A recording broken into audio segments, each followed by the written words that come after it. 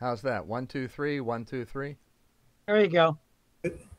Oh yeah. 1, 2. That's probably too loud now. 1, 2, 3. Yeah, That's that's good. fine. That's What? good. Good. Okay. Wow. 20 dB gain. I don't know.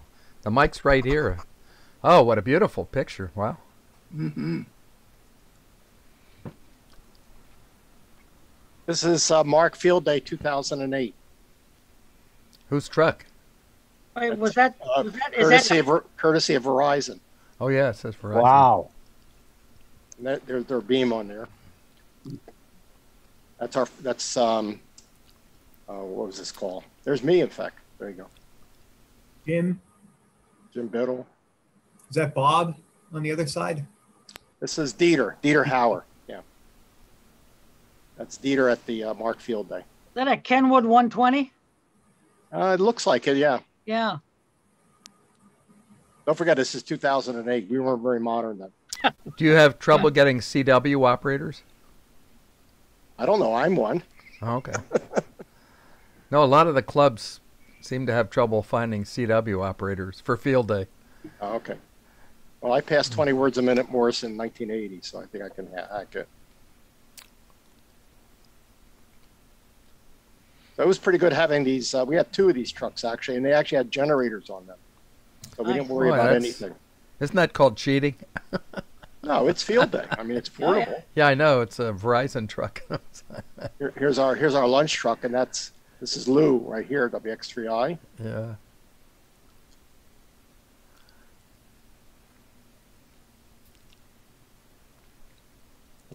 This was a Verizon training site on, I can't remember exactly what road it's on, but it's out there in Trooper area anyway.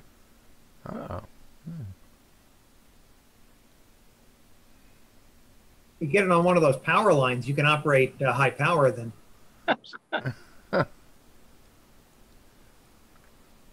So did somebody string a loop around those poles? Yeah, we used to hang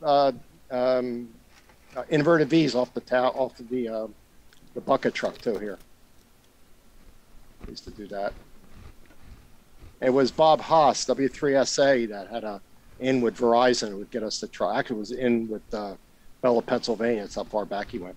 But he would get us the trucks every year. Then we got thrown out of there. That was the end of that, sort of summarily. So we're very happy to be at the Lower Providence Fire Company for the last couple of years.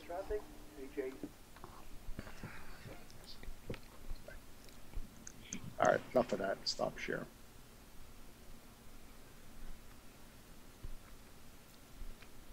Couple more minutes and then we'll get started.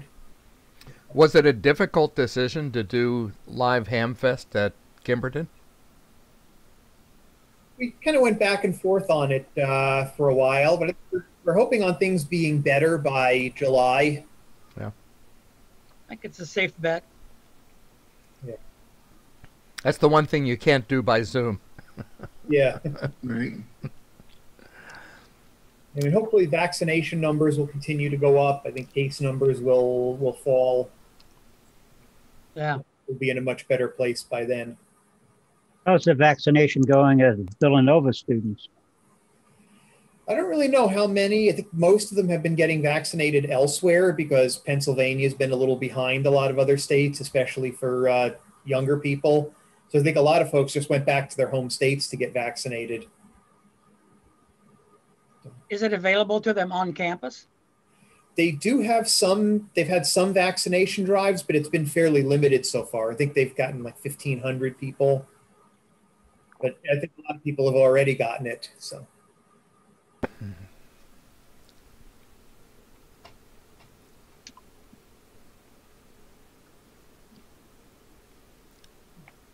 Just another minute or so, and then we'll get started.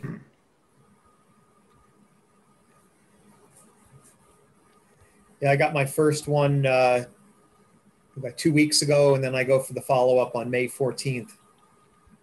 So I'll be done with that. Which one are you getting? Moderna. Okay. Unless they change it when you get there. Hopefully not. Well, my mother and I were going to get, I think it was Moderna 2 weeks ago yesterday, we get there and they say, "Up, we're giving the Johnson and Johnson." Tuesday morning, that was all the news. Oh boy. Well, I'm going for the second one, so I think that means I'm kind of married to that. Yeah. Right. They don't mix them.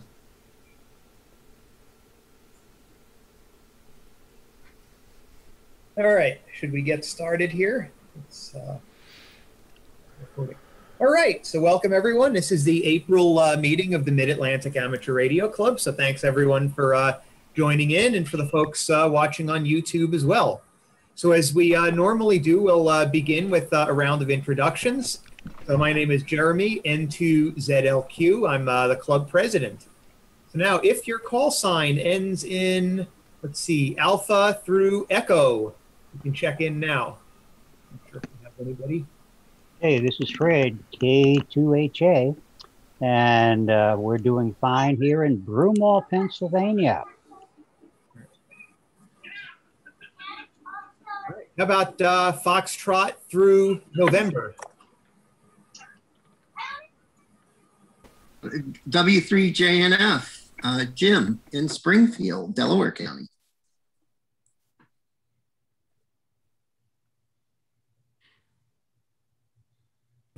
Victor, you're muted.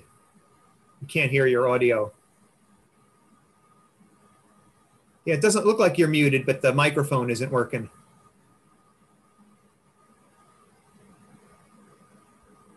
All right, anybody else?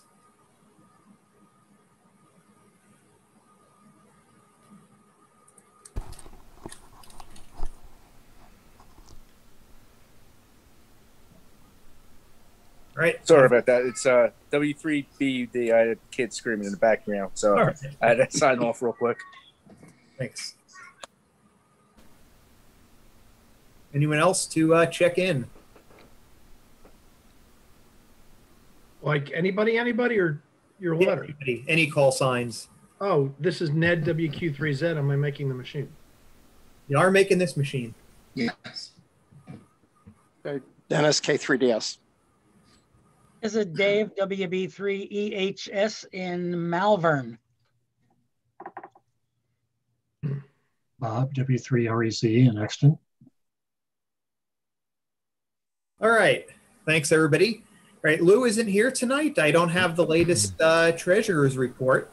So let's go on to secretary and membership services. Jim, anything to report? Nothing to report as secretary. I don't have the exact number of members, but it's between 72 and 74, I believe, at this point. Yeah, I think that's the last I saw as of last week. I think we were at 74. Right. And the bank balance last month was about 16K, so we're probably right around that. There's been nothing big in or out. Okay. Do you have an update for Field Day? Field Day is on. We got confirmation for the site through Lou, who is a member of the fire company there. So Field Day we set up on the 25th of June. A few of us get there, not everybody, but a few of us get there. We don't really set up. We, pull out and get the furniture ready. And then on the 26th, when it's appropriate to set up, we'll need, some people to help. As far as limiting people there, hopefully we won't have to at that point, but obviously masks and social distancing, I would think would still be in effect. So, it's something we're all living with now, and I don't see a problem at Field Day. Other than that, right now, it's a little premature, but that's pretty much where we're at. It's on. All right. Thanks, Jim. Sounds great. And also see on YouTube, we have Steve, KS3K, our past vice president. He's checking in as well. All right. So Bob is unable to be here tonight. He's actually at a meeting of the Parade Commission. They're talking about the Radnor Memorial Day Parade. So that's one of our big events for the spring that we do for public service. So I guess as we speak right now, they're deciding whether or not they're going to be holding the Memorial Day Parade in Radnor. And if so, whether we'll be helping out with that. So I think Bob said he'll probably have an update for the net tomorrow evening. Mhm. We'll find out more about whether that event is happening. Also wanted to talk a little bit about the Ham Fest. So Bob, N3JIZ, is also our Ham Fest chair. So he wanted me to pass along a few announcements here. So our Ham Fest is confirmed for July 17th. It'll be at Kimberton, which is our usual site. And we are planning on the full complement. We'll have the food truck, VE testing. We'll have a QSL card checker. We will be needing quite a bit of help from the membership. So we will be reaching out over the next month or two to try to solicit as much support as possible. So we'll be putting in the application with ARRL, so it'll be published in QST, hopefully the issue that comes out in mid-June, and hopefully it'll be on the website somewhat sooner than that. So we are setting up a special hamfest at marc-radio.org email. So Dennis is in the process of getting that set up, so that will help to kind of filter everything through a single point of contact for the Hamfest preparation. So we're hoping that's going to go very well, and hopefully conditions will be a lot better COVID-wise by then. That's kind of our assumption going into this. And we're hoping that maybe there's a lot of latent interest. If people have been cooped up over the last year, we'll get quite a few people interested in going out and getting some deals. The Hamfest is largely outdoors, and even the indoor portion, we can open up those the big doors on the side. We can get a fair bit of airflow through there. Again, if you have any suggestions or ideas, you can contact me or Bob, or eventually this Hamfest at marcradio.org once that's set up. All right, so next up, technical services. Dennis, you have an update? You're muted. The Darby repeater is still offline. I did get my shots. I waited my 2 weeks. I have to get a COVID screening test. They don't believe you even with the vaccination. And I am waiting till I finish up my current job, which is going to be this week and next. And after that, I'll be footloose and fancy free. And we'll be making, obviously, multiple visits down there as we try to get the repeater, probably a new repeater online for the Darby location. All other machines are running except the 220 repeater at Bryn Mawr Hospital is going in and out, and someday we'll have to probably just take it down because nobody's really using it per se. Back to you. All right, thanks, Dennis. Hopefully we'll get those Darby machines back up in the near future. All right, let's talk a little bit about nets. We're continuing to run our nets on Wednesday and Sunday evening at 8:30 p.m., typically getting about 10 to 15 check-ins, so it's a nice sort of a laid-back net. People get a little bit of a chance to talk. It's not like some nets where you check in and that's the end of that. Usually we're having some pretty good conversations on the net. Our net control operators recently have included Cliff, KC3 PGT. We've had Alex, KC3 MBV has done a couple of nets recently. And our newest net control operator is Herb. What's his called? K3YR. He's been doing quite a few nets as well. So I encourage you to join us if you haven't been to a net recently. That's on our 147.06 in Newtown Square and our 145.13 over in Paoli. So again, that's Wednesday and Sunday at 8:30 p.m. We also have an informal drive time net, which has been going on Mondays through Fridays around 4 to 4:30 p.m. So Bob and Jim and a few other folks have typically been on there. So if you're putting out your call on the repeater and not getting a response, well, that's a good time to check in. Around 4 to 4:30, you'll typically find somebody on there. Usually a pretty friendly, informal kind of a net, more of a round table, just people shooting the breeze for a while. A couple of other nets going on. The Philmont Club does a drive time net 5 p.m. Monday through Friday. That's on their 147.03 repeater. So that's been a pretty busy net. So that's every day at 5 p.m. And of course, our sister club, Marple Newtown, they run their nets 8:30 a.m. I think every day of the year, maybe other than Christmas Day, although I haven't been around to check. But they're every day of the week, their weather and information net, and that's on 147.195. All right. So at that point, does anyone else have anything for the club? Yeah, Ned. Two questions. First off, do we know anything about the Kimberton Fair? There's been no word on that yet, but we will not be providing service for the Kimberton Fair. We're not going to be doing that. Oh, shoot. I like that. My kid likes that. Well, I guess you could show up if you want, but we're not being asked to provide service as part of the deal. So are we paying for the site, or what's the? Yeah, so we're going to be paying for the site. How much is that? It's 1,000. Okay, so we have to move some serious, make some serious space sales. So you're going to have to be pushing getting people to buy stuff. Okay, and second off, I need to get a replacement magnet mount mobile 2-meter antenna. What's everybody's suggestions? I suggest a Larson. I have Larson, and it's much better than what I've had before. Do they make any mag mounts? Yes. They do. I thought everything they sold was NMO, so then you'd need an NMO mag mount. Well, it's an NMO mag mount. Okay. I mean, that's what I have. I don't know. Okay, what's NMO? It's NMO is the 3/4 inch. Okay. Plate. Right. Okay. Yeah, I mean, if you're looking for something a little smaller and more inexpensive, MFJ sells it's like a 19-inch whip that does 2 meters and 440 with a mag mount. I think the whole thing, including the coax, is like $40. Well, frankly, I'm looking to get as much reasonable gain as I can, short of having a tower. If you're going to go with the MFJ, I've got some wire hangers in the closet. I'll give you a couple. Yeah, right. I agree, Dennis. Yeah. But if you're looking for something low profile, a 19-inch, so it's not sticking up too far, that might be the way to go. Another brand which is pretty good, I think, is Diamond. Though Diamond makes a great dual band. Okay. Diamond and Larson, it's hard to go bad with those. Is that going to be a HRO purchase? You could get HRO, DX Engineering, pretty much any of them will have that. Right.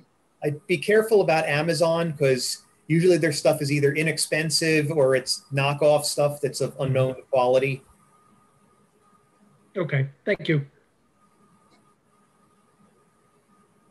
All right, anything else before we go on to the main speaker? All right, so here we go. So I've been looking forward to this for some time.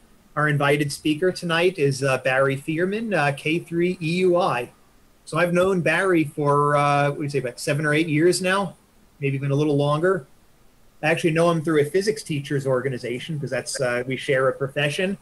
And I think we were on the way out to the parking lot after one of the meetings, and then I noticed all the antennas on his car, and he noticed antennas on mine. And we kind of put 2 and 2 together and realized that we share another interest as well. So Barry's an excellent teacher and great at explaining things. So I thought he would be the best guy to come here and tell us about using nano VNA for amateur radio. So take it away, Barry. Okay. Let's see. If I press share screen, am I able to share at this point? You should be able to. Okay, that came up. Let's see if I can make it bigger. Is that full size now? Yeah, that's good. All righty.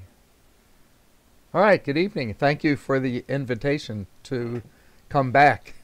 I've been to a couple of the live meetings, so Zoom is a little awkward in a way. I was a high school teacher for over 40 years, and I like to see who I'm talking to. And I would like to add, if you have a question, just please interrupt right away. Just unmute, call out the question.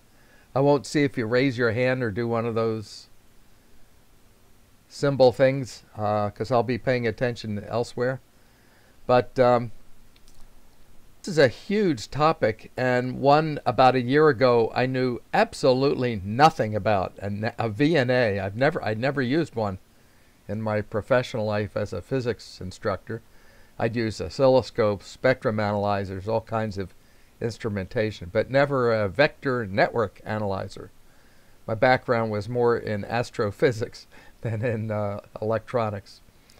So I gave a talk last summer, very similar to a topic I think I talked about once for you folks, on antennas, antenna tuners, impedance matching, well, stuff about antennas. And one of the listeners at the Philmont talk said, have you experimented with this little new gadget called a nano VNA? I said, no, I have no idea what it is. This was a year ago. So he sent me one. He bought me one and sent me one. And it arrived, and I thought, what is this? I didn't buy this. Anyway, a little note, you know. And so I contacted the person who gifted this to me. And I said, what's this for? He said, well, a couple of us have these, and we're not sure how to use them. And we figured if we chipped in and bought you one, you'd learn how to use it, then you could teach us. I thought, oh, isn't that quaint? Is that the deal? He said, yeah, that's the deal. So the next month or so, I played with it, and I learned a little bit about it. And I finally learned enough to give what I would call for Philmont a third grade understanding of a nano VNA, and they appreciated that. But I kept digging into it. I contacted some people who know a whole lot more about this and felt more confident, and learned a little more about not so much what's inside the electronics, but how you could use it as a tool. So I'd like to concentrate this into 2 parts. If you invite me back for the second part, we'll see how part 1 goes. So part 1, I'm trying to avoid the mathematics stuff and just look at, you know, what is this as a tool in your toolbox. And in part 2, if you'd like me to come back for May, I'd like to delve into the kind of the under the hood stuff. How does it really work? What's reflection coefficient? What's a return loss? How do you measure it? Throw in some stuff about Smith charts, which I had to relearn. Anyway, a little bit deeper understanding, maybe a 10th grade understanding. So I'm going to aim at the basics right now. So thank you for the invite. I hope I can at least get through the basics of this. I also sent Jeremy a PDF of all the slides I put together on this topic. Way too much stuff, but I didn't know what questions might pop up, so I always kind of overdo the research end. All right, so let's go on with this. Let's see. So I thought right away, these things last summer were about $50, $60 on Amazon and some other places. I thought, well, yeah, it's a $50 tool. What would I compare it to? And I thought right away of a Swiss Army knife, because when I was about 12 years old and a Boy Scout, I got these as a one of these Army knives as a birthday present. And I thought, oh, this is way cool. And I'd go camping, you know, with all the other scouts, and I'd always have my Swiss Army knife. But in reality, I only used 1 or 2 of the blades, you know, the can opener and the main knife. I had all these other things, and I thought, you know, I don't need a nail clipper and a file and a corkscrew. I don't know what you'd use that for anyway. The scissors, you know, but I thought, this is just really cool. But this little nano VNA is a lot like the Swiss Army knife. It can do a lot of things if you know how to use it. And again, they're both about 50 bucks, give or take. Then I thought, well, you know, it's also like a stethoscope. As I got older and had some heart issues, I had to learn a lot more about how heart disease happens and what you can do to help prevent it. We had a couple of stethoscopes that was fun to listen to your heart. And actually, our grandkids have more fun listening to their stomachs than our hearts. But in a way, this gadget is like a stethoscope if you know how to interpret, you know, the thump, thump, thump, thump. Tells you something about your heart health or your digestion health. More fun. So yeah, it's sort of like another tool like a stethoscope. Then I thought, let's take this one step farther. I'm at the stage now where every year I go to see my cardiologist. I had a problem in 2008. And the first thing is, I get an EKG. And I thought, well, I want to learn how to read these EKGs. So I read up on how EKGs work. And, the technician would come in and strap me with, 8 or 10 leads. And zip, zip, zip. And out prints a EKG of my heart. She puts it on the table. And when the doc walks in, I've already looked at it. And the doc knows me pretty well. Retired physics professor, So I say, how about if I read my own EKG and you tell me how I'm doing? He said, go for it. So I take a minute and, and I know the basics of it, and I read out the EKG and I said, actually, my heart looks in pretty good shape from this. How did I do? He said, not bad for a third grader. I said, oh, that's kind of a compliment. So he said, you're looking at the amplitude. You need to look at the phase. I thought, oh, man, phase. It's the same with antennas, isn't it? So each year when I read my own EKG, I try to impress him that, I know a little bit more about the timing, the phase between the different pulses and the recovery time, so on. So I thought, well, yeah, this nano VNA can give you a lot of information, but are you sharp enough to interpret it? So that's what I want to concentrate on, at least for this first session. How do I use this as just another tool in the toolbox? Now, it looks a little different from the other tools here, I'll admit to that. So I had a lot of fun learning how to use mine. They're kind of delicate. I had a fear of dropping it, so I'm really careful, and one's sitting here next to me. And I hope I don't let it land on the floor. So part 2, if we get to that next May, I want to look at a little bit more, well, a lot more detail. How do you calibrate this? Why do you have to calibrate it? Let's take a look at how impedance shows up on a Smith chart. The difference between resonant frequency and the lowest SWR. Hams often confuse those two. They're not the same thing. And when your antenna has reactance, like my 80-meter dipole off frequency, how do you cancel that? And how does the nano VNA help me figure out how to do that, or figure out how to make an antenna tuner and get your antenna to work over the entire 80-meter band from inside your house? So that's part 2. I'm not going to get to that tonight. So I thought right away, this is a lot like other things we're more familiar with, or I was more familiar with. I lived at Westtown School, a Quaker co-ed boarding school outside of Westchester. We have a large lake and a lake house, and there are bats that live in the lake house in the attic. And they come out at night, and it's kind of fun to go down to the lake and watch when the bats come out right after sunset. And they emit these high-frequency chirps, about 80 kilohertz. Now, this is sound, not RF, right? But 80,000 hertz, that means the wavelength's real small. In fact, small enough to bounce off insects. So the bats find their food by chirping. And these little insects create enough of a reflection surface so the bat gets an echo, and with 2 ears can, locate the insect and go scoop it up. So I guess bats that had better, hearing, probably ate a little better and maybe reproduced a little more. So bats have real good hearing at these high frequencies. If they would try to emit a low sound like whoa, it wouldn't bounce off an insect. So their hearing is very acute at the higher pitch, way higher than humans can hear. Dolphins, well, it's fun listening to the dolphin sounds. Now again, this is sound, but dolphins can locate other objects underwater, like food or other dolphins. And of course submarines, ping, ping, subs can find other things underwater, including other subs.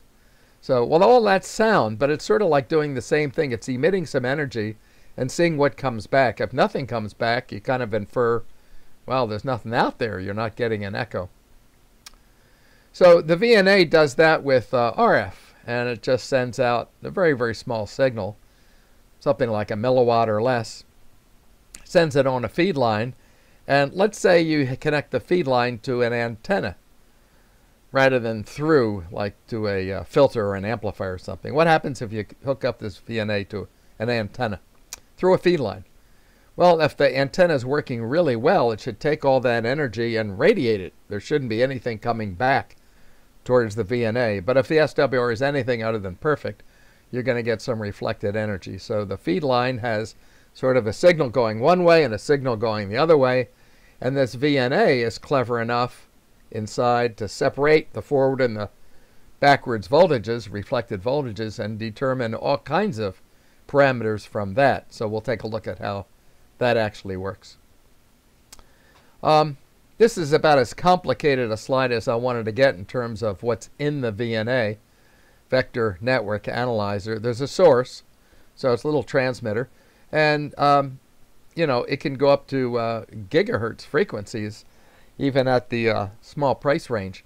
So it sends a signal out to some sort of a device under test, a DUT. Only an engineer would come up with a term like a DUT. Device under test. Some of that signal can go through the device, filter and amplifier. In the case of an antenna, nothing's going through. We hope it's all radiating. But what comes through can be then sent back to the device, the nano VNA, and examine that on a second port. So these VNAs have at least two ports. One's a transmitter and then listens for its own reflection, and the other's the through going to a second input. So these nano VNAs have to be very critically calibrated at certain frequencies, which I'll show you how to do. But basically then it goes into a comparator. You measure the voltages in, the voltages out.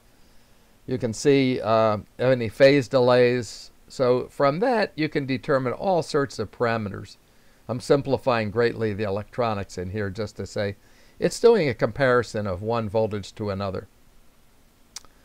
The most common question I've gotten from others who are learning about this is, well, how's it different from a spectrum analyzer? Well, they both look pretty intimidating. They both, in the professional level, cost thousands and thousands of dollars. But a network analyzer sends out a pulse and then looks at what happens to that pulse. So the network analyzers are a little transmitter and then a receiver. The spectrum analyzers are just good receivers. And they can slice and dice the spectrum, and if you need to, demodulate it and see all sorts of detail. They serve two different purposes, although I can see why there's some confusion here. So when I started to look at vector network analyzers on the web, I found all kinds of interesting looking gadgets. And again, even as a physics teacher, I never got to play with any of this stuff. But this one costs about as much as my automobile, so it's a wonder I didn't have one of these in my shack. But the vector network analyzer has at least two ports, and it sends signals out and then looks at what happens when the signals come through or back. And it dissects that very carefully at very high accuracy, and in this case goes up to 6 gigahertz. Here's one I came across, and I thought, oh my gosh, look at this thing. I got to get a picture of this for my slideshow. It goes up to 20 gigahertz. That's way up there. And can display all of these graphs in color. It's got 4 ports. The ins and outs can be reversed. It's just, you know, got everything you can imagine. And I was giving this talk about 2 months ago to the Pentagon Amateur Radio Club. Yeah, the Pentagon Amateur Radio Club. You know, I'm giving them a third grader understanding. But anyway, one of the guys interrupts me and says, I use this. And I said, you use this VNA? He said, yeah. I said, it must be at work. What do you do that use this? He said, well, I align the radar systems on F-22 Raptor fighter jets out at Andrews Air Force Base. I thought, oh my gosh, wow, that's really neat. So what do you think of this? He says, it's a very high precision, high accuracy instrument. I said, well, do you take it home to check out your antennas? He said, no. First, the Navy wouldn't let me do that. But he said, besides that, I don't like to mix pleasure and work. So I thought, so cool, so cool. Look at this thing.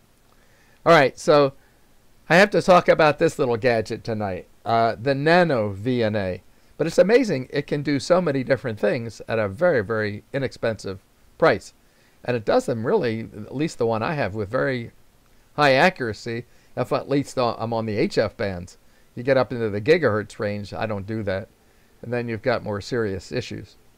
So it's a very nice, easy to operate, nano just means small, vector network analyzer. It's got 2 ports. I'd call them port 1 and 2. So someone calls them channel 0 and channel 1. Again, kind of an engineer making this thing up. So it has a lot of potential, a lot of capability here. It can display on one small color screen 4 different graphs in 4 different colors. Well, I'm not impressed. I'm red-green colorblind, so I get mixed up. And the greens and the yellows kind of look alike, and I don't see purple at all. So I didn't have too much fun with this. Probably its biggest limitation, and it's getting better every month, is the amount of memory it has. So it can do a calibration with about 100 data points. Oh, that's fine if you're looking at 80 meters, 40 meters, 20 meters. But if I want to test something, from 420 to 450 megahertz, I'd want more data points. So that's one of the problems with the built-in memory. You can, however, with a USB, hook it up to a computer. And that's the way I learned to do it. And it was much better for me because I can mix the colors, the ones I can see. The internal battery, lithium battery, is good for a couple hours. So with a USB cable, you can recharge the battery and or connect it to your computer. The cables are usually SMA on the ends here. I mean, the sockets are SMA. Some of the newer ones, I think, have N female sockets, but the small, simple ones still have SMA connectors. So you can get adapters that go from SMA over to the more standard, SO239 cable. Another $10. Now here's something that I want to talk about in more detail in the second talk in May. But just to say, these things have to be calibrated. Unlike my little MFJ antenna analyzer and the Rig Expert and so on. What do you mean calibrate? It needs to know from one socket to the other socket what would be a direct short, what would be an infinite resistance, and what would be 50 ohms, no reactance. So the 3 standards that are used to calibrate this are called a short, just what it means, short circuit inside, and open, the pin and the shield don't touch, and the load is a reasonably high precision, high accuracy 50 ohm non-inductive resistor. So that's the expensive part. If you don't do a calibration over the frequency range you want to use, this thing is almost useless. So that's kind of a warning. So why would I want one of these? I thought, well, if I'm giving a talk on this thing, why would I want one of these? Well, I didn't buy it. It was given to me. But now that I've got one, I'm very glad that these Philmont guys chipped in and bought me one, because I've learned a lot about all kinds of stuff that I didn't know about before, a year ago. So let's say I want to use it to measure coax cable. I want to see what's the length of this cable, and does it have any bad short spots in it? It's old coax. So I hook it up to channel 0 and send a signal out, and I wait until a signal comes back. Now, I used to be able to show this on an oscilloscope, send a pulse down a cable, and depending on the length of the cable, basically electric waves, an RF wave goes through a piece of cable about 80%, 70% the speed of light. So about 1 foot in a nanosecond. That's kind of a rough guideline. So I thought, all right, let's try it. So you can set this thing up for what's called a time domain reflection.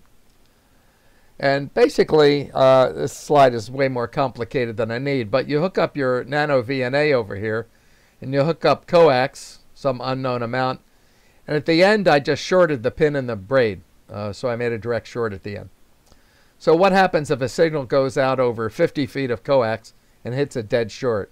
Well, it's not going to absorb anything in a zero resistance. So the wave just reflects, and it comes back through the cable, it comes back into here. And this device can measure 2 things: the time it took for the wave to go out and come back, and it can also measure, well, what's the reduction in intensity, the voltage reduction. So when it does that, I can determine if there's any breaks in the cable, and I can also determine at whatever frequency I'm testing, what's the attenuation of the cable. So here I hooked it up to a random piece of coax that's behind me. Here is about 50, 60 feet of RG8X. I just had it lying around.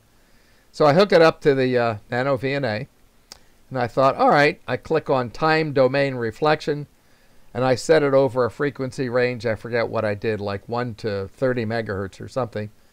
And in about 10 seconds, boom, came up with this graph on the computer monitor. This is not on the little device screen. This is on the computer monitor running the software called Nano VNA Saver. So here it is. Whoa, big pulse, 17 meters. Well, that's about, what, 55 feet or so.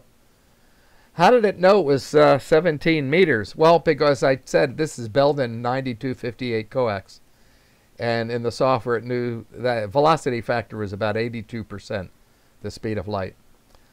So, sends a pulse down, boom, gets, and look, there's nothing happening before that, so I don't have a break in the cable. I knew that.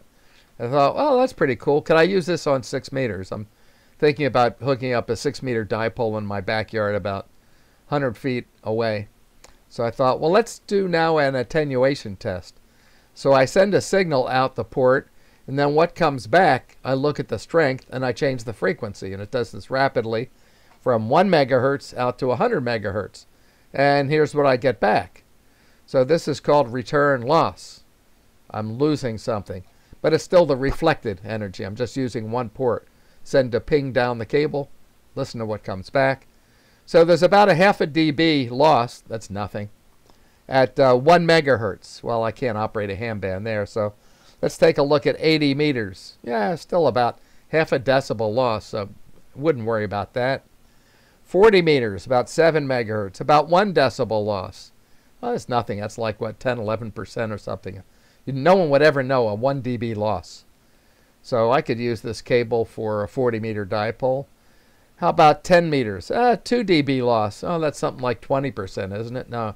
Or was that the one that's 37%? I forget these logarithms. But I'd probably not worry about a 2 dB loss. It's a fraction of an S unit. How about 6 meters up here, 50 megahertz? Oh, no, wait a minute now. Now I'm down to a 3 dB loss. I remember 3 dB. That's kind of magic, right? 3 dB, that's 50% loss. Well, in voltage. That's what, a 25% loss in power. I don't think I'd want to use this on 6 meters. Why not? Oh, I'm wasting half the energy in the coax. Why do that? But, you know, I could sell it to a CB operator or something. Certainly wouldn't use it up here on 2 meters or 440. But it's, you know, it's the cheap RG8X cable. So that was kind of cool. I could figure out how to use the VNA to test some old cable. Now, in my basement, I have 100 feet of RG8, and it has the manufacturer's name on it, Amphenol. And it also has a date, and it says June 1941. Yes, June 1941. It's older than I am. I thought, oh, man, I've got to test this. Well, I look at the shield. It's bright, shiny, and the loss was almost nothing on 80 meters. Wow, I thought, that's really cool. It's, you know, 80-year-old coax, but it was never out in the rain to get, you know, soaking wet and all. So that's pretty good. I don't want to use it. I like to save it. So how about measuring other things? Well, as a physics teacher, I was always teaching the kids how you measure inductance and capacitance. You know, they start to get an idea about reactance and impedance in high school, but we don't go too much in detail. But you can use this with different kinds of circuits. You can measure resistance, reactance, impedance, phase, and depends on how complicated you want to get as to what you're measuring. I just found that online and I thought, oh, it's pretty cool. Jeremy will probably recognize some of these formulas here. Okay, so how would hams use this gadget? Well, I check out filters. I already thought about that. Check out my coax.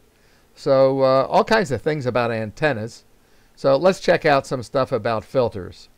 So before we look at filters, how do filters work? So all right, quick digression. Coils and capacitors. So hams know about this stuff. Physics people know about this stuff. Sometimes our wording is a little different, but what's an inductor? Well, it's just a coil, right? So when current goes through a coil, it generates a magnetic field. But what happens when you reverse the direction of the current, AC rather than DC? Oh, now you got a problem. If you reverse the direction, the magnetic field has to collapse to zero and then build up in the other direction. Then you reverse the current again. So every time the current reverses direction, if it's AC rather than DC, this thing is going to oppose that change. So you get into something called inductive reactance, just a fancy word for it doesn't want to do that. It's a kind of a resistance for AC. But coils behave that way. Well, that's understanding. So what's easier to pass, a low frequency or a high frequency through a coil? Oh, a low frequency. So coils are often defined as they'll block the high frequencies and they'll pass the low frequencies. So when you look at inductive reactance, X sub L, resistance, that increases in direct proportion to the frequency. And also it's related to, the inductance, the number of coils here, how close they are, and some other stuff. But anyway, inductors react very poorly to high frequencies. They block them. Well, how about capacitors? Well, it's interesting. Capacitors work on a different principle. The low frequencies can't get through the capacitor, but the high frequencies can. And when I say get through, it's not literally through, but when I taught ninth graders, I said, come up with an example of how a capacitor can pass an AC current. And my ninth graders were very, very creative. So they had this big box that looked like an old refrigerator box with 2 holes in the box. And their skit was they would take like a green colored tennis ball and throw it in one of the holes in the box. And a moment later, a blue tennis ball would come out the other side of the box. So every time they threw in one tennis ball of one color, a tennis ball of a different color came out the other side. Well, beautiful. What they're showing was the same electron doesn't go through the capacitor, right? The capacitor has an insulator, dielectric. But basically what they're showing is, one electron in, a different electron out. If you do it really fast, the capacitor doesn't have time to sort of like overcharge. Very clever. But capacitive reactance decreases as the frequency goes up. That's the opposite of an inductor. All right, so far. So what happens when you get a capacitor that has a reactance graph like this, 1 over 2 pi fc, an inductor that has a reactance that's linear, 2 pi fl, but at some frequency, these two just will cross. Ah, well, that's the magic point. That's what I was trying to teach to the high school kids. Where is that magic point? We would use sound rather than use RF. It's much safer. So let's see here. If we take a coil and a capacitor and hook them up side by side, parallel, they behave one way. If we take the same capacitor and coil and hook them up end to end in series, they behave very differently. So the tuned circuit, as we're going to look at with the VNA, depends on how you hook these up. The formula is the same. That is based on the L and the C and 1 over 2 pi business. If you know the L and the C, you can figure out the F. Or if you know the F and the L, you can figure out the C. And we played that game with ninth graders taking physics. They loved that. All right, so let's look at this simple circuit. The current's got to go through both of these. Well, we know, wait a minute, low frequencies can't get through the capacitor. So that offers a lot of resistance. High frequencies can't get through the coil. That offers a lot of resistance. But there's some mid-level resonant frequency that can get through both. So at resonance, the combined resistance of these two is a minimum, and we just call it impedance. If you're sending a current through this with a battery or with an AC generator, anything, you find that at resonance the current's maximum. So that's just something to keep in mind here. In a series circuit, at resonance, the current is a maximum because the resistance to the impedance is minimum. All right, well, how about if we hook them up in parallel? What's the difference? Big difference.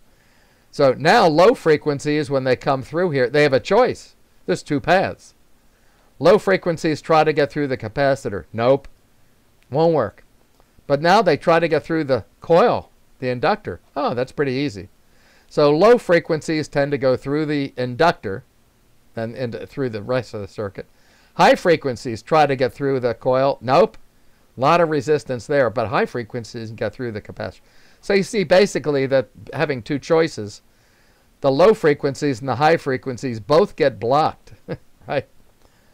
So what's going on? I mean, the low frequencies and the high frequencies both can get through. But the middle frequency can't get through either very well. So at resonance, the impedance is the highest. Highest, what does that mean? The current's the lowest. keep that in mind when we look at nano VNA and filters. Sorry, I messed that up. Okay, so in resonance, we have an L and a C. How can the nano VNA help us? So I thought, well, let's pull some stuff out of my junk box. So I found this. This is a Drake low-pass filter.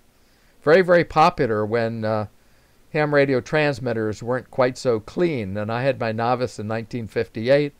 I had a Heathkit DX100, and it was getting into neighbors' televisions. Not so good for a 13-year-old. So I added a little device to the output of the Heathkit transmitter called a low-pass filter. Might have been this one, I'm not sure.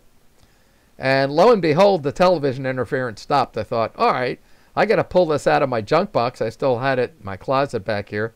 Hook it up to my nano VNA. Let's see why this worked so well. So if you open it up, well, it's just passive parts. Coils and capacitors, coils and capacitors. 3 stages here. Oh, well, the capacitor's here. The capacitor's going to ground. So I guess any, high frequencies can get from here through here into the ground.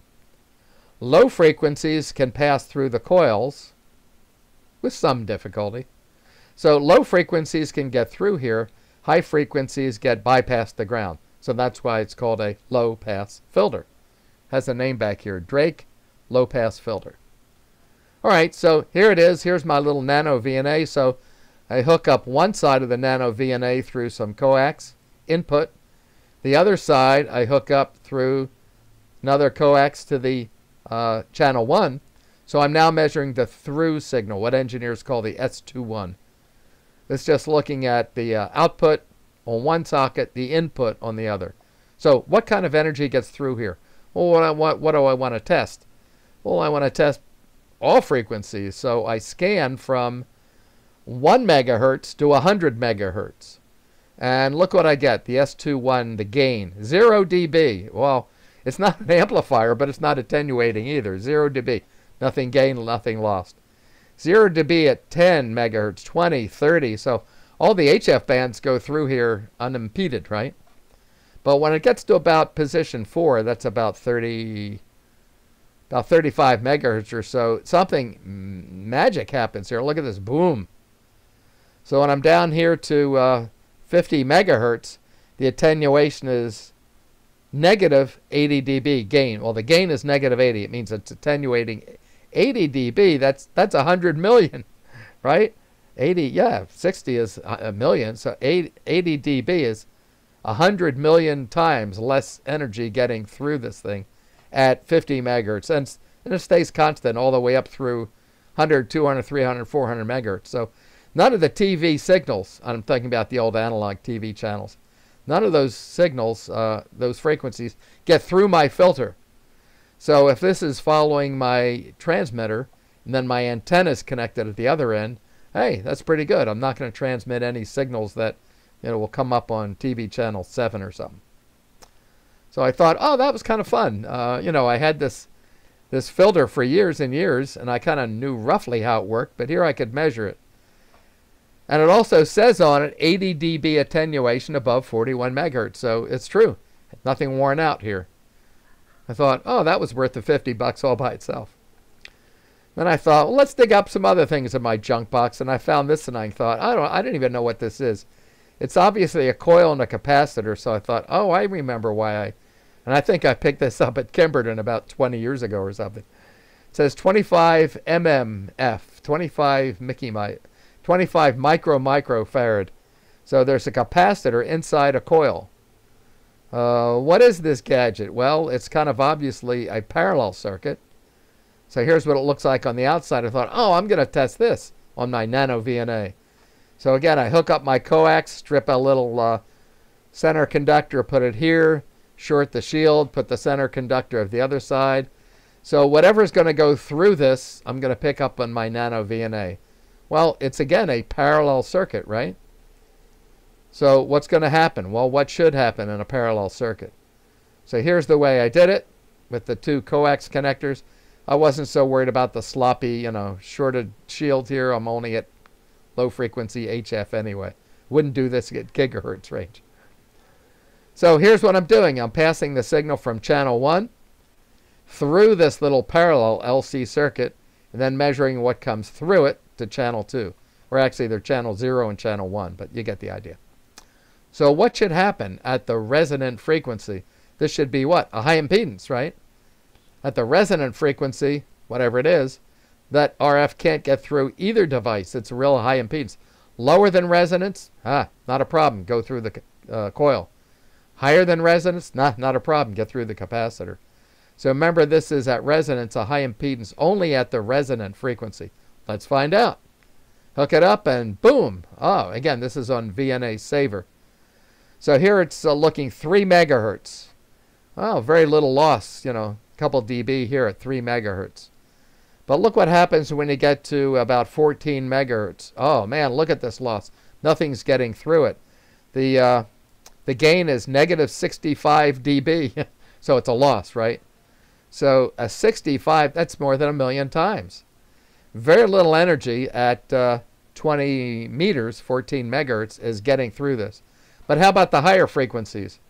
You know, up here, 20 megahertz, 30 megahertz. Well, they're getting through, you know, the coil, and these frequencies are getting through the capacitor, and the lower frequencies are getting through the inductor. But right at the resonant frequency, boom.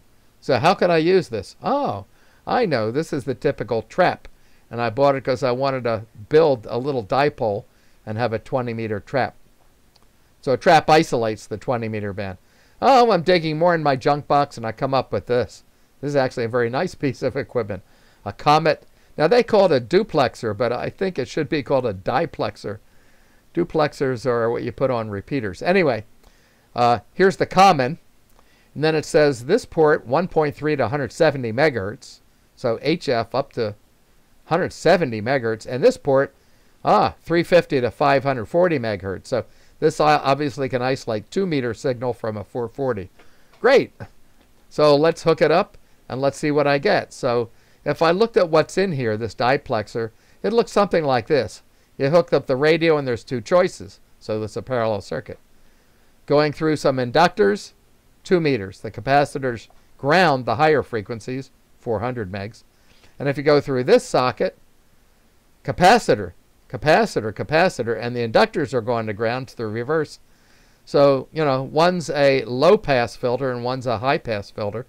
So it should be that one radio could connect to 2 antennas, and I think that's one of the functions here. Or you could have one antenna connected to radios, either way you want to do it. All right, so I tested, what about the 2-meter port? What's getting through the 2-meter port? Okay, everything's getting through, 0 dB attenuation. The gain is 0. And look, here's 2 meters. So 2 meters gets through port 1, but look what happens. Boom. Big attenuation at about 280 megahertz. And even over here at 440, the attenuation is about 35 dB. So, all right, so the isolation is about 32 dB at that 440 megahertz frequency at my port that says hook your 2-meter antenna there. Let's see the other port. Oh, look at this one. Here's the 70 centimeter port. It says hook up to anything 350 to 540 megahertz.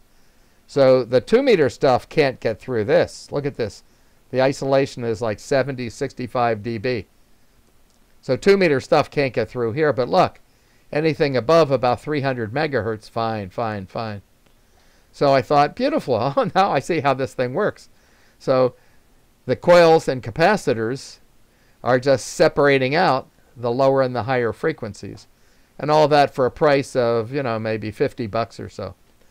So someone was saying, I'm looking for a 2-meter antenna. So one radio that's a dual bander, you can go here to 2 separate antennas if you want to do that. All right, so let's continue. What else? Well, I've got some antennas I want to test. So now how I test them with the Nano VNA is I have channel 0 sends a signal out, and I wait for the signal to come back because I can't connect channel 1 to my antenna. Nothing's going through the antenna. It only has one port, the in port. Everything's supposed to radiate. So let's see what happens. So, all right, I have an antenna in my backyard that's a trap dipole. And it actually has just 2 traps here, not 4. And I thought, can I build this with 40-meter traps so I can get 80 and 40 meters with one coax piece? After all, the expensive part was my coax, not the wire up here and stuff. So, can I help with my nano analyzer build this antenna? Sure. So here's some traps that say they're 40-meter traps. These are made by a company called Unidillo. So I see the coil here. Where's the capacitor? I don't see a capacitor, except if you look, this aluminum tubing is a different diameter than this one. So inside, these two conductors, the aluminum tubes, they don't touch. They're separated by an insulator. Here you can see the insulator on this side.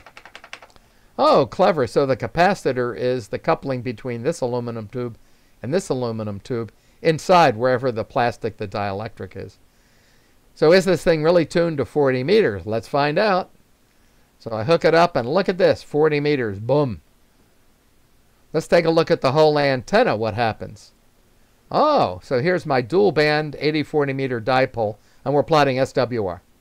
So way up here, the SWR is 10 to 1. Yuck. Well, that's at 3 megahertz. I don't care. I can't operate there.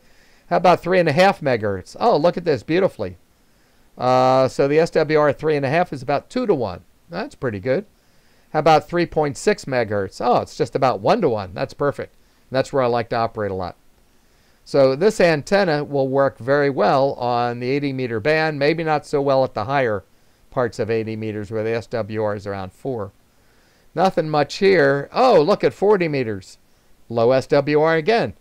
Right at the bottom of the 40-meter band, the CW part where I like to operate. So what am I discovering here?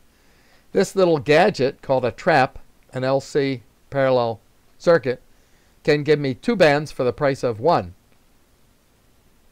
How about this? I've got this in my backyard. This is one of my backyard verticals. Cushcraft R5. I've had it for maybe 35 years. It's a half wave, but it has these teeny ground plane wires, counterpoise as they call them. And it has a bunch of things up here that let you operate on more bands. And it also has some wires up here that act as what they call capacitance hats. But what about these coils and capacitors up here? That's what I want to look at. How does that work? There's a 10, 12, 15, 17 meter trap. Notice there's no 20 meter trap. How come? So here's how Cushcraft makes their traps. So there's a coil, that's obvious, and there's a capacitor. The capacitor wasn't so obvious when you look at it, but the capacitor is 2 conductors separated by a insulator, the dielectric. And depending on how much overlap is here in the geometry of the diameters, that tells you the capacitance of the capacitor. So a capacitor and a coil in parallel, here's a resonant circuit. High impedance. So if I have these one and they're tuned to 10 meters, that means 10 meters, this is the end of the antenna, even if I've got stuff above it. How about if I set this up for 15 meters? All right, 15 meters, that's the end of that antenna. So these traps isolate or give you the terminating point for the 10, 12, 15, 17 meter band. Why don't I need one on 20 meters? Because if this is my 17 meter trap, the 20 meter signal can get through the capacitor, and I've got another 3 feet of conductor up here which resonates it on 20 meters. So you don't need the 20 meter tap. The 20 meter band is set by what's above here. Thought, oh, that's really cool. Let's test it with my nano VNA. Here it is. This is my Cushcraft R5. So remember the frequencies are low here. So here's 20 meters. Well, look, the SWR at 12 megahertz is way up here 4 to 1. Well, I don't care about that. I can't operate at 12 megahertz. So look what happens. Down here at about 20 meters, the SWR is about 1.5 to 1. Good enough for me. Boom, boom, boom, boom, boom. How about 18 megahertz? Oh, the SWR is about 2.5 to 1. Not great. I should probably tune that because I could get it down here. One of these capacitors or coils isn't set up quite right. How about 15 meters? Again, one of my coils or capacitors isn't quite right. I should take it down and readjust it. But oh heck, the SWR is about 1.8 to 1. Good enough for me.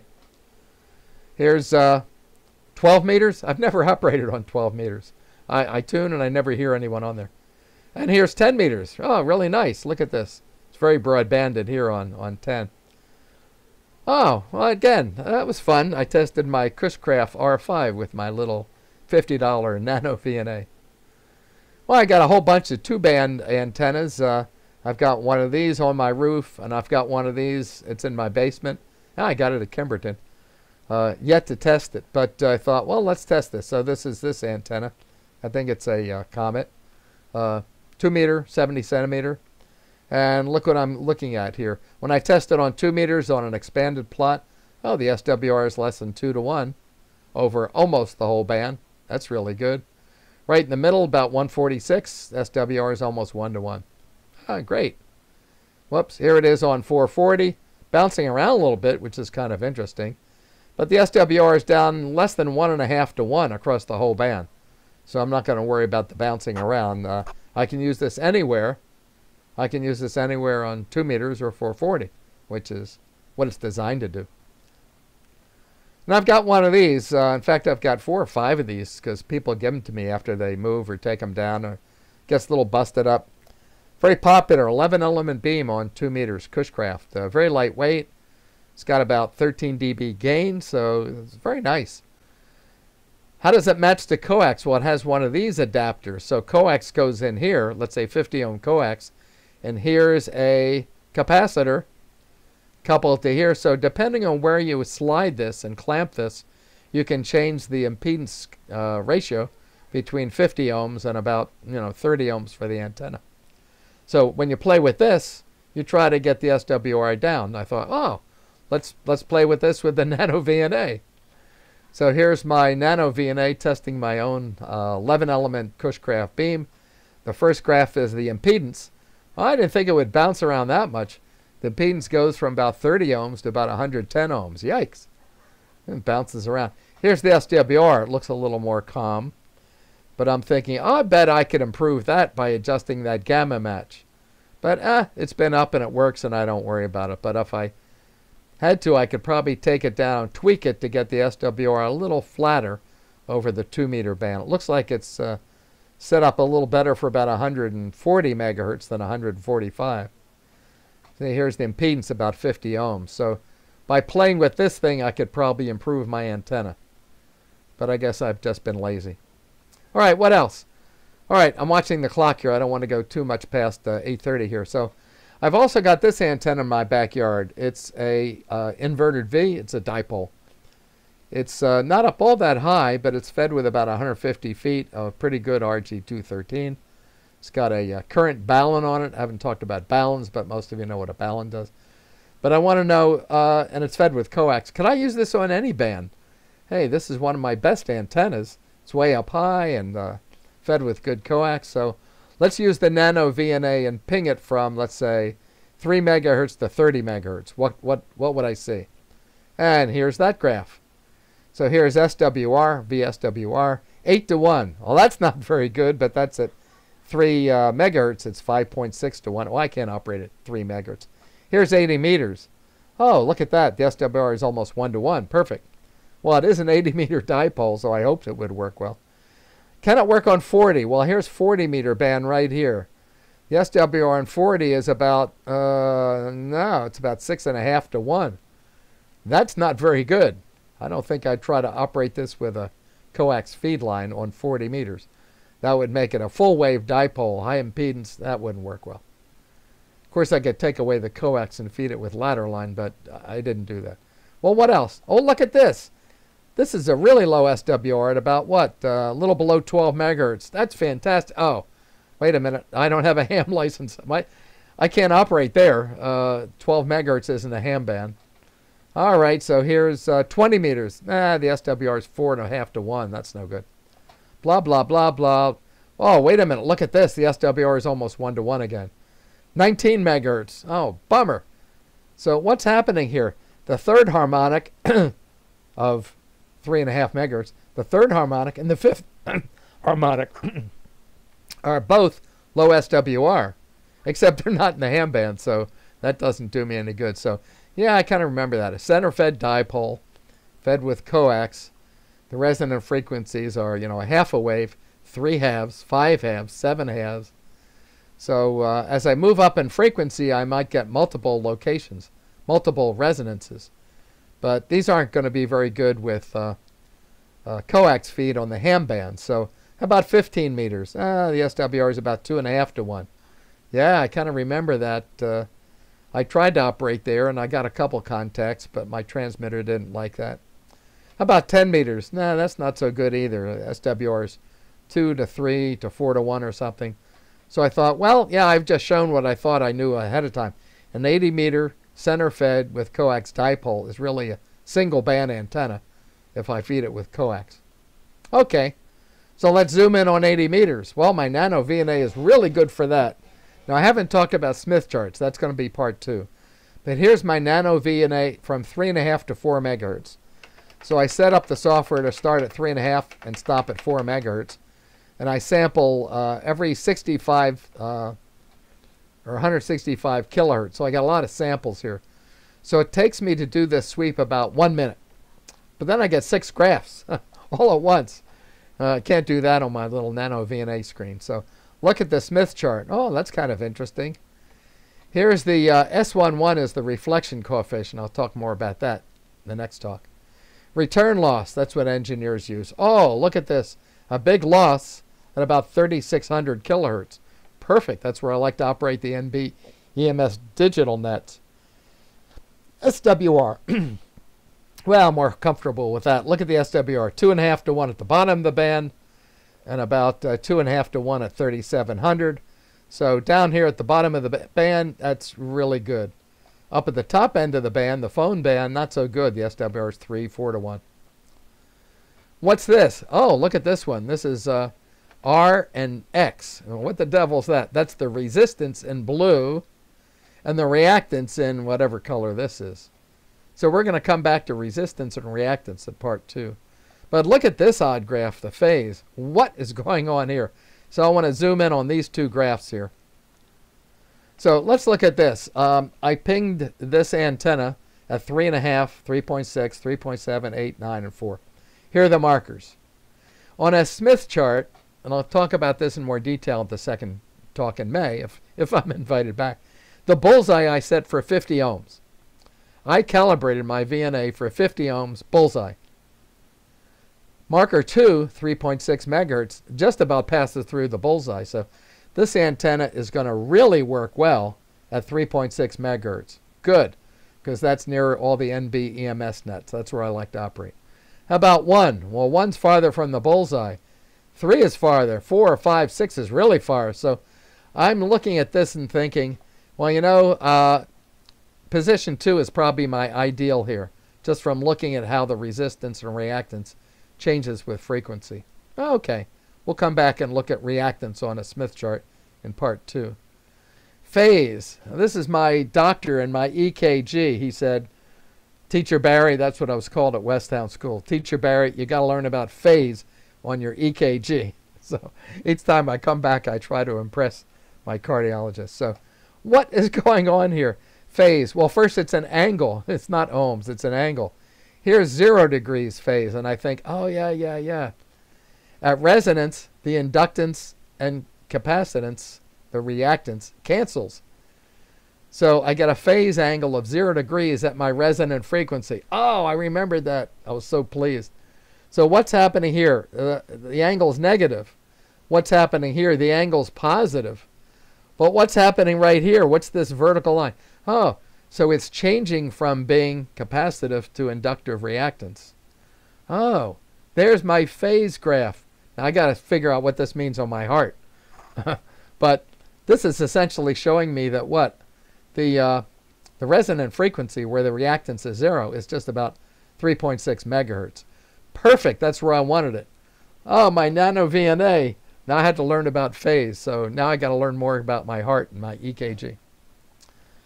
All right, so this antenna works great at the low end of the band. But wait a minute. I want to operate at the high end of the band sometimes.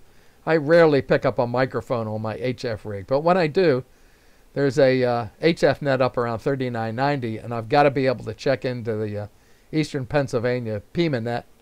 And I try to do that, and the SWR is like 3 or 4 to 1. Ah, my radio doesn't like that.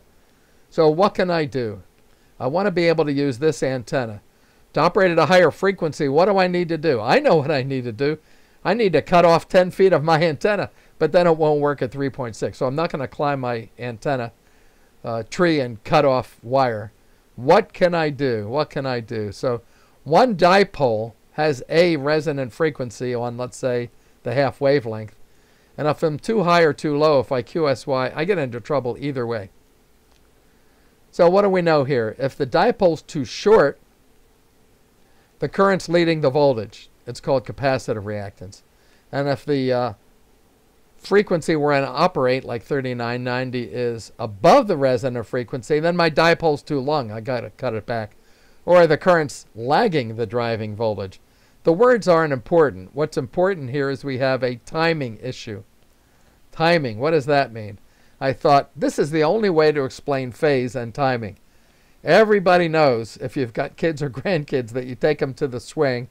Kid jumps on the swing. What's Grampy's job? Grampy's job is, of course, push. How does Grampy know when to push? Well, even the kids know when Grampy's supposed to push. You push so you make the kid swing higher. But what does that mean? So the kid says, Grampy, Grampy, push in phase with my natural vibration on the swing. Well, she doesn't quite say it that way, but that's what she means. If I push too early, that's no good. She crashes into me. If I try to push too late, that's no good. I'm running after her. In either case, I've got a phase problem, right? Phase, phase, phase. So I want to cancel the reactance in my antenna without cutting the dipole or adding feet. How do I do that? I want to do it in my shack. I don't want to go climb the antenna. So what I need is a matching network. Okay, I remember that. Matching networks. I didn't need them as a kid because I put up a 40-meter dipole. It worked on 40 and 15 meters, and I was happy, and I worked the world. Then I got my general, and I wanted to work it on 10 meters. Whoops, it wouldn't work. I thought, all righty. How do I get a 10-meter antenna? Then I thought, no, I want to operate on 20 meters. My dipole wouldn't do that. So I had to learn how to put up either more antennas or one more versatile antenna. So the reactance in the antenna, I might be able to cancel by adding the opposite reactance down here in my shack. That's going to get us to phase 2, because I don't want to go into too much detail about conjugate matches and how these things work. But basically what the matching network does in my shack is it makes the source, the transmitter, see no reflection. In other words, I adjust the knobs on this matching network, or I push the button and it does it for me. So my transmitter sees an SWR of 1 to 1. What does that mean? It means my transmitter sees 50 ohms resistance, no reactance in this cable. That's beautiful. My matching network makes my radio happy, makes me happy. I get contacts. Meanwhile, what's happening at the antenna? Nothing. It's still a lousy antenna to operate off frequency. But I don't care about that as long as I can get contacts. So this kind of a gadget, or something maybe a little simpler, is what I have in my shack. And I adjust the coils and capacitors so my transmitter sees 50 ohms. And I thought, well, but it means I got to tune up at 10 watts. I may interfere with the net. I'm transmitting. Can I do it with my nano VNA instead of my transmitter? Sure. So I have the nano VNA and the output here going through a tuner. On the other side of the tuner, I have the antenna. Now notice my transmitter is not connected. You don't put this device between your transmitter and your tuner. Burn it up in a second. So what do?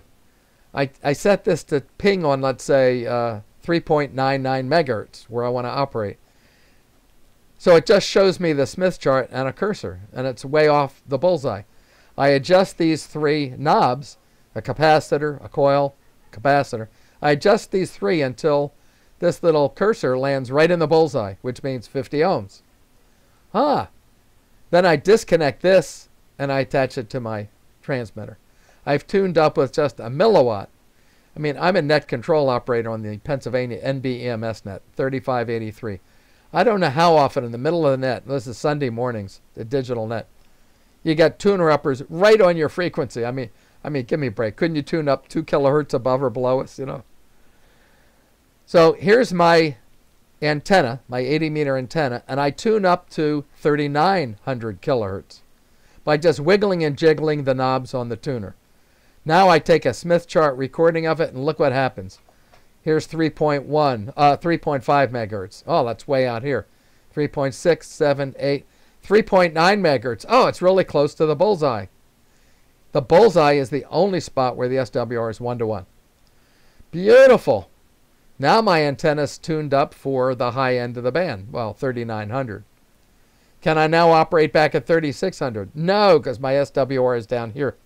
I'd have to wiggle and jiggle the tuner knobs and put it back to here. So basically the Smith chart is kind of in a clever one-shot deal, giving me the resistance and reactance over whatever frequencies I tested. And here I'm just testing 80 meters. So here's my retuned antenna to 3900. So you just saw this graph. The SWR is down here. It's really lousy at the bottom of the band, but look at this. The SWR is 1-to-1 at about 3900. Well, that's what I want. So it means the SWR in my shack is that. The SWR at the antenna is still the lousy 4-to-1. Here's the resistance and the impedance. Oh, no, wait a minute. Look at this thing. No, wait a minute. Remember, we talked about phase. Where's the phase change occurring here? At about 3900 kilohertz. So I've moved the resonant frequency up kind of artificially with my tuner. I've moved it up to 3900 kilohertz. I could say it this way. I've changed the resonant frequency of my antenna system, meaning the whole thing. The antenna itself, the wire, is still resonant, wherever it was, 3800. But by adding this antenna tuner in my shack, the whole system will now work well with my transmitter at the high end of the band. That's great. So this little gadget for $50, I thought, man, I'm having so much fun with this. It can measure resistance, reactance, impedance, phase. Now, I haven't talked much about these. This is the next hour. Reflection coefficient, return loss, SWR, and the Smith chart. So what did you learn? Just fundamentals about a Smith chart, unless you already knew about that. My 80-meter dipole. Phase. Every time I go back to my doctor, my cardiologist, I want to try to impress him that I know a little bit more about phase. Last time, I think he gave me a 9th grader interpretation. I thought it's better than a 3rd grader. And resistance and reactance. So the question came up, so do you have to have a resonant antenna to work out? No. I can make the whole antenna system resonant and work out, however. So a common antenna is just a long dipole, a doublet. 100 feet, 200 feet, throw it up in a tree. But feed it not with coax, feed it with a low-loss balance line. And have a kind of a tuner that can feed balance line. Tune these knobs or push a button so it tunes this whole system for whatever frequency you want. 80, 40, 20, 10 meters. This cable sees a low impedance, 50 ohms, no reactance. So the radio is happy. The radio sees a 1-to-1 SWR as long as I've got this antenna tuning unit doing its thing. So here's the common antenna that's an all band, all mode, just does everything well. 130 feet, center fed with, and ladder line's cheaper than coax. The only thing about ladder line is you don't want to get it wet, you don't want to crink it, you don't want to have it blowing in the wind, you don't want to have the squirrels and the birds land on it, and on and on and on. So I used a ladder line for about 2 years, and then I replaced it with coax. I'd rather put up more antennas than, but anyway, probably some of you use balanced homemade ladder line or window line. The antenna tuner here, that's the key. Of course, you've got to get this to compensate for the reactance up here. A lot of people just throw a long wire into a tree and treat it like a random wire, and then tune it, get the reactance, tune it with your antenna tuner working against ground. This is a little trickier. Maybe some of you have this thing working. Because then your ground is part of it, your counterpoise. Sometimes you get it working on one band, you switch bands, and you get RF in the shack. You touch your microphone, you get a little tingly shock. That happened to me a lot. So I had an end-fed half-wave antenna up for about 3 years. I finally took it down. Long story. So part 2, I'm going to stop here, and it's already an hour here. So part 2, the nano VNA and looking under the hood. that gets us into a little more of the math, which shouldn't scare too many of you. So let me unclick here. Stop sharing. Oh, and I wanted to share one more thing. I've got a live. Where is it? Oh, here it is. Here's a live reading right now of my 80-meter antenna. So look at this. Do I have the tuner in line? No. So here's my 80-meter antenna, and it's tuned up for about 3,600 kilohertz, very low SWR. But what I'm going to do is I'm going to put on a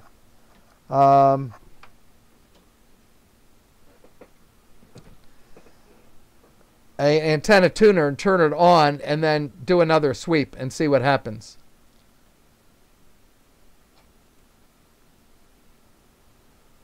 All right, so a couple of things just changed here. I'm going to randomly turn a knob and sweep again.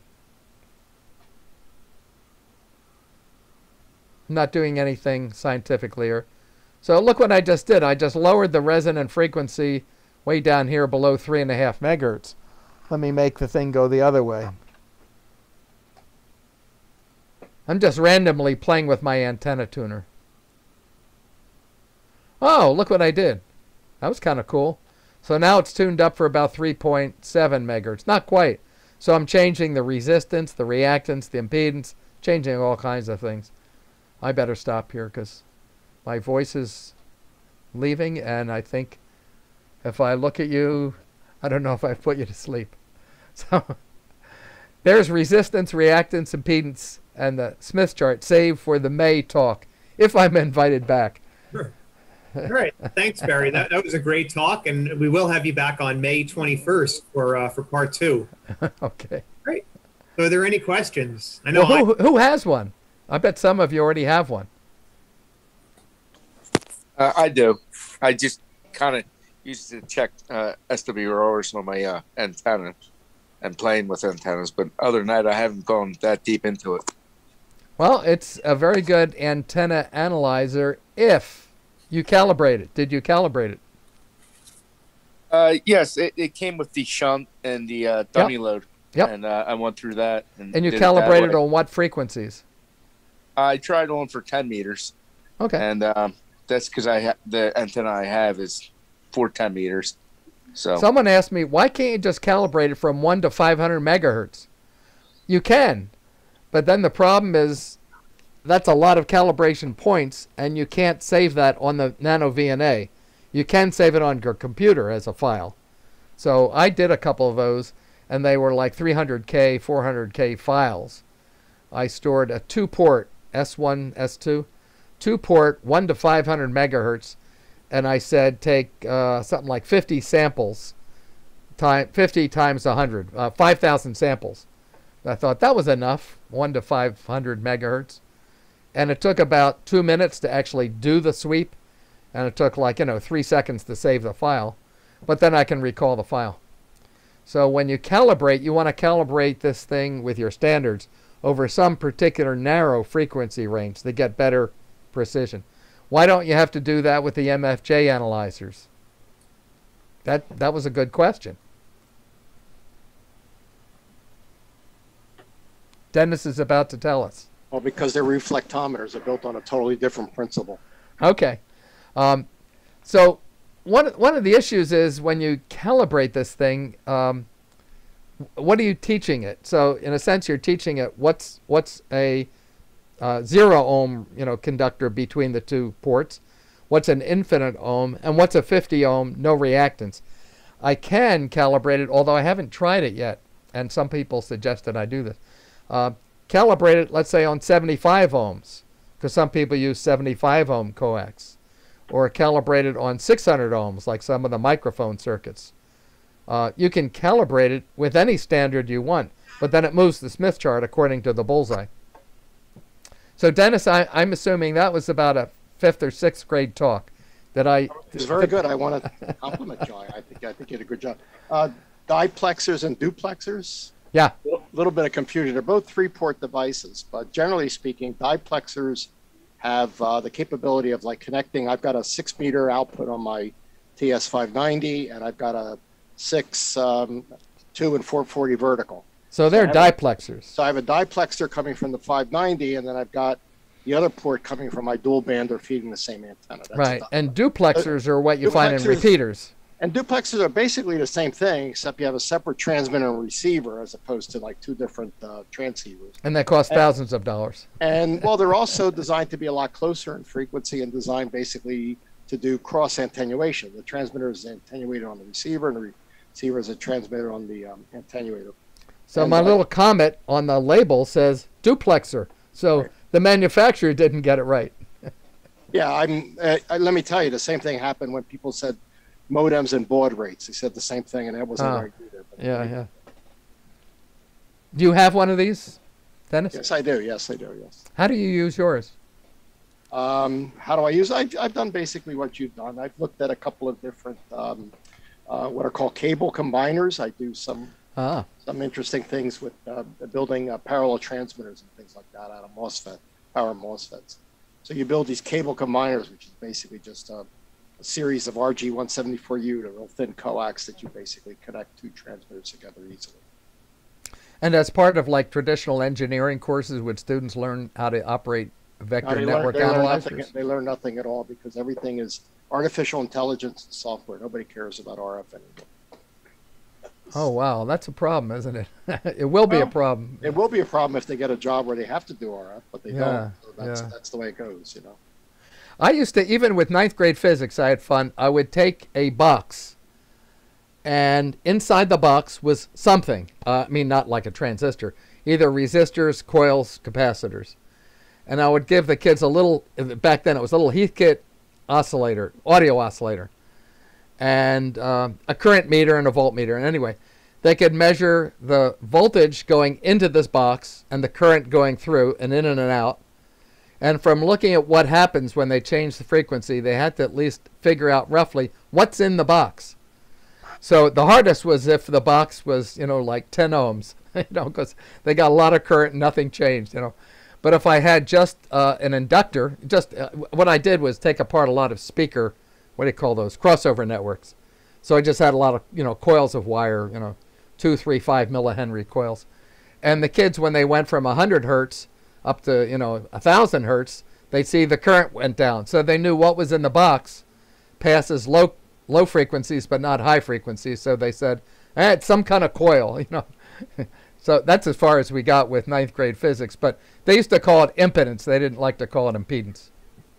Well, I don't want to give you any more things to play with, but when I did teach the second course electromagnetics, which has now been defunct, nobody wanted to take it. It was called Antennas of Propagation. And we actually modeled wire antennas using the NEC code, the numerical electromagnetics code. And if you haven't played with that, you could spend the next 3 years just modeling antennas with that software. And it's all available at either low cost or freeware these days. Do students today learn about Smith charts? Nope, absolutely not. The course was a second course electromagnetics, and it hasn't run for probably 15 years or so. How about SimCity or Sim, whatever it's called, the simulation of this chart? You can do it all in software. Well, when we last did, actually, when I started to teach Smith charts in the 1980s, yes, we had a compass and a straight edge and a piece of paper. Yeah, fine. And slide rules. 10 years later, we all had freeware software, and I've got about 8 different versions here on my hard drive if you're interested in that. But oh, wow. They're kind of interesting. They work and they do the point. But no, the students were not interested. They all went off into different areas. Yeah. The course gets, as they say, disassembled. Did you ever see a Smith chart slide rule? No, I don't think I have. K5HAL colon. I said, please, please, please, put this in your will. I would love to have that. And he's laughing. He'll just send it to me. He's one of the senior members of the Chester County Aries Races group. Wonderful guy. I still have a file full of the K&E, not only Smith charts, but the expanded Smith chart that were like on these filmy papers and printed in orange. Yeah. So that was, but that's all right. Well, we're showing our retro experience. Other questions? Yes. Yeah, so when you make the graphs, is that all done in that software program? Yes. Or can you show them on the screen as well, like if you're working in the field? I can do that live, next time. I do have it live right now, but yeah, if I yeah, let me do that next time. Right. You know, it would really be cool if a number of you actually bought this and you had it, and the next May's talk was, okay, let's all set it up and calibrate and do it all at once, you know, together. Actually, that's kind of my next question. I'm on Amazon right now looking at Nano VNA. Yeah. You could give some pointers about what I might want to buy. Well, I didn't buy mine, but from folks, I've given like this talk to 10 different clubs. And what I hear, whoops. Yeah. Oh, you're showing. I was going to say I just lost the picture. Yeah. What I hear is Amazon's are pretty reliable and R&L Electronics are pretty reliable. Mm-hmm. But mine came last September. So as you go down, the bestseller, that one bestseller has N connectors, I think. Slide down. Yeah, that one, bestseller. Okay. Now it's $130. So are you willing to pay a little more money? It goes up to 3 gigahertz. I don't care about that. I don't do anything up there. But it's got N connectors, and it's probably a little bit larger screen, I think. They come out now with 4-inch screens. There's a lot of knockoffs, so it's probably safe buying things from Amazon. I would say that. Yeah. Like, what's the difference between the $62 and the $54? I have no idea. I didn't buy any. I never bought this. Maybe just the software versions that are different? No, it comes out of a different factory in China.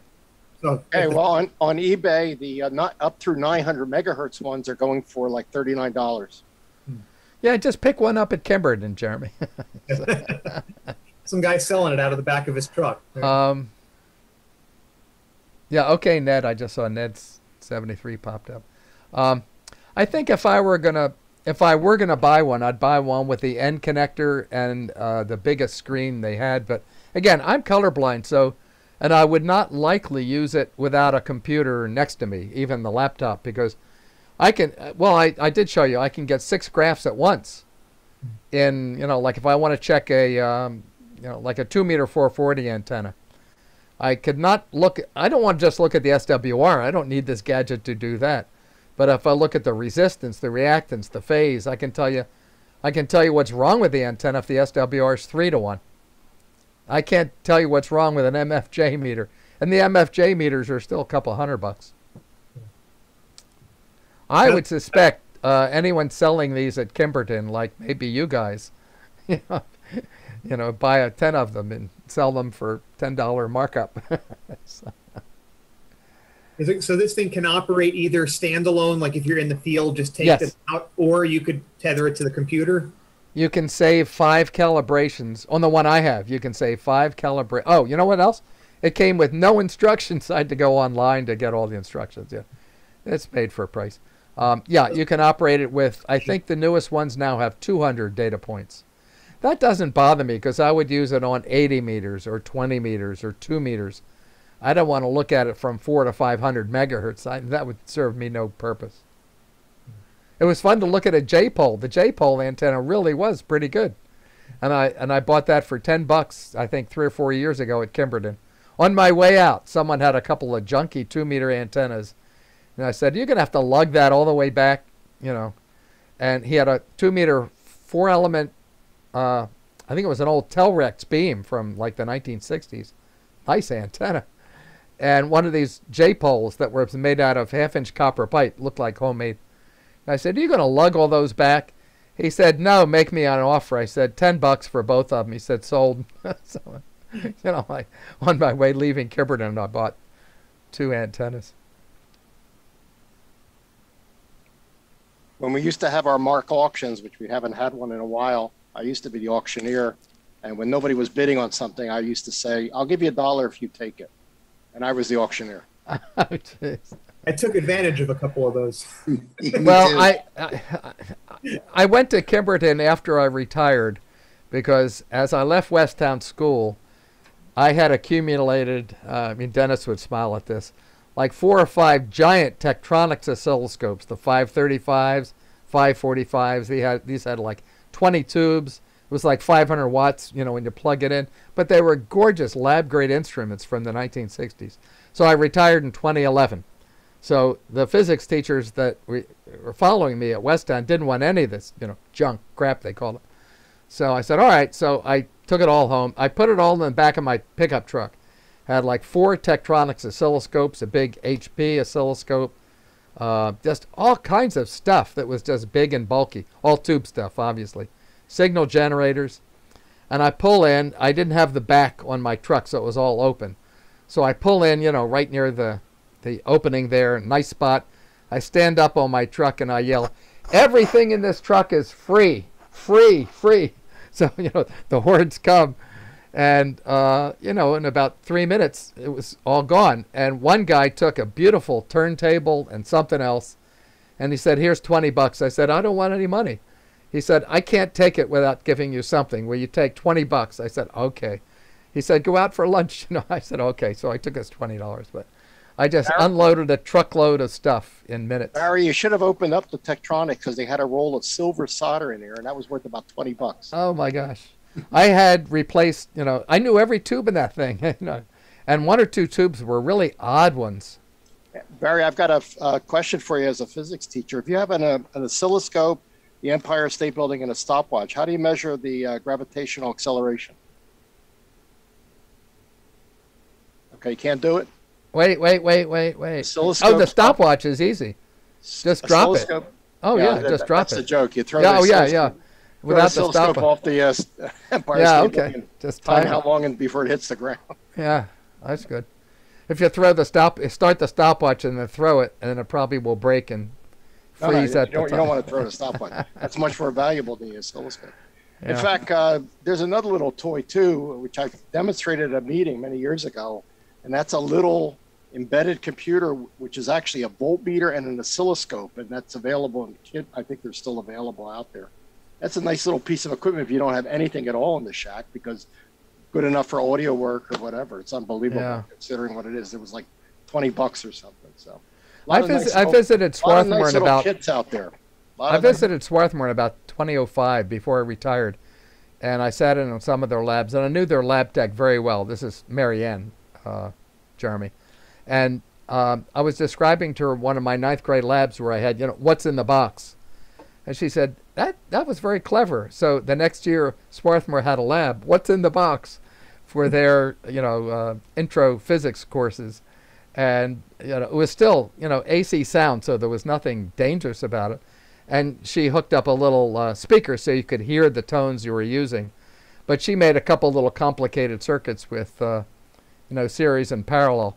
And it was really nice if you put a series, inductor and capacitor, like, I don't know, 10 microfarads and a couple millihenries, and you sweep, like 100 hertz barely gets through, and 500 hertz, 600 gets really loud, and you go up to like 1,000, 2,000, 3,000, and the frequency goes up, the sound goes down, so it's like the mid-range speaker. So it goes, and the kids had to figure out what's in the box by what sounds came through the box. So the speaker was in series with the network. Very clever. Barry, circuits and electronics education in 2021 is all done virtually. There's a program called Multisim. Basically, you build on the screen and you have simulated oscilloscopes, power supplies, whatever it is.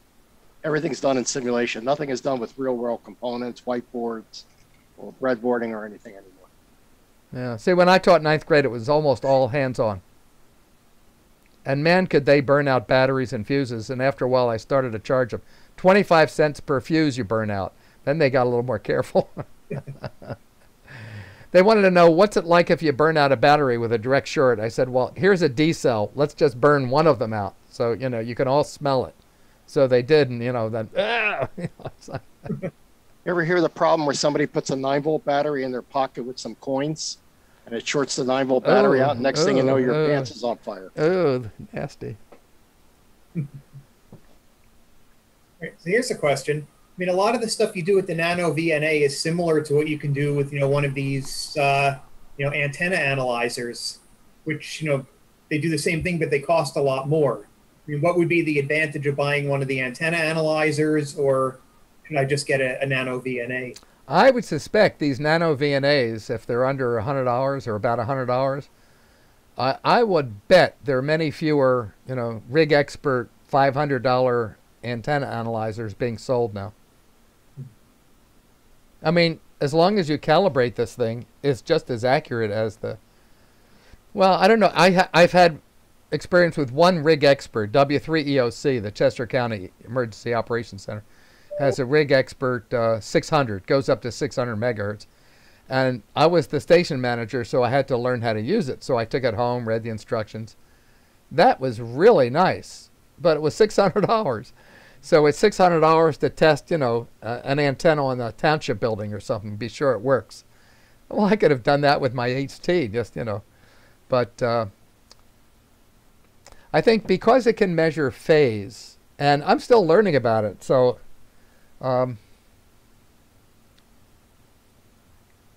All of those devices, no matter what they are, they're all reflectometers. We used to build them out of pieces of coax where you put an enameled wire underneath the shield and had a diode at each end.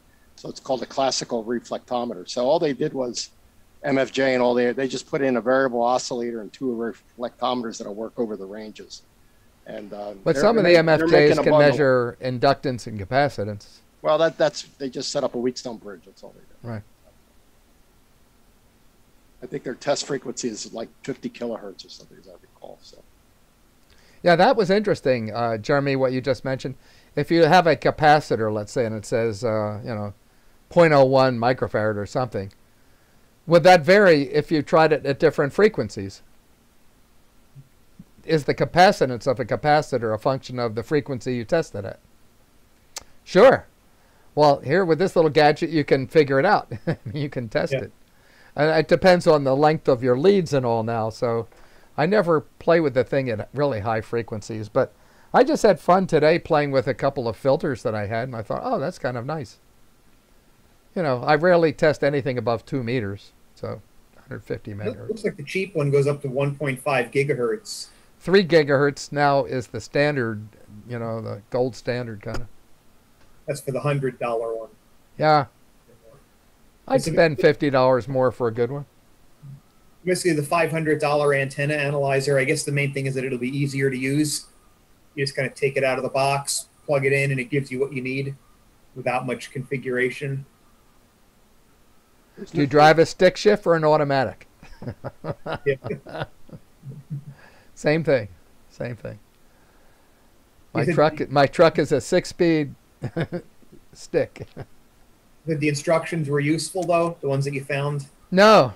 A lot of people, once I've given this talk, a lot of people have said, why don't you write better instructions? I said, well, I don't have fun doing that. Plus, if I make mistakes, then you're going to yap at me, and they're probably all a little different. The Nano VNA Saver software saved my life. It was very intuitive. It's free. Nano VNA Saver. It works on Windows 10. I don't know if it'll work on other platforms. I've had a lot of fun with the one that was sent to me. I offered to give it back because I've played with it enough to the club, and the guy who bought it for me said, no, keep it. It's meant to be a present. And he said, you've taught us so much about it in the last 6 months, you've earned your keep, or whatever the word is. Maybe I'll give it away at Kimberton. So, yeah.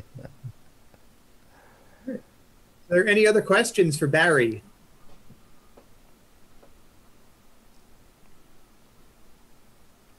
All right, let's thank Barry for a great presentation. That was fun. Not too many of you left, but that was fun. Yeah, thanks to those joining us on YouTube as well. So does anyone have anything else for the good of the organization? Nope. All right, then we'll declare this meeting